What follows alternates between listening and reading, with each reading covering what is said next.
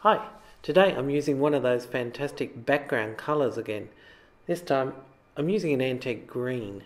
Now what I've done is just brushed the antique green very broadly onto a hot pressed or smooth piece of watercolour paper.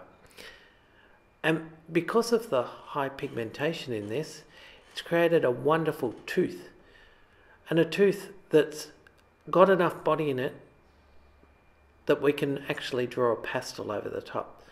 So hence I'm creating this little pastel here, and I'm using just a Derivan pack of pastels, and we're just gonna layer them over.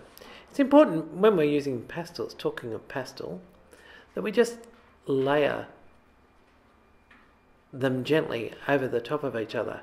It's a lot to do with the touch, or the sense of how much tooth am I filling as I go. But you can see that as we put this on quite broadly here in the sky, it does look quite bright. But as we work over it, we're able to knock things back and pull them into order, so to speak. So that in the end, we're left with a pastel over the top of background paint.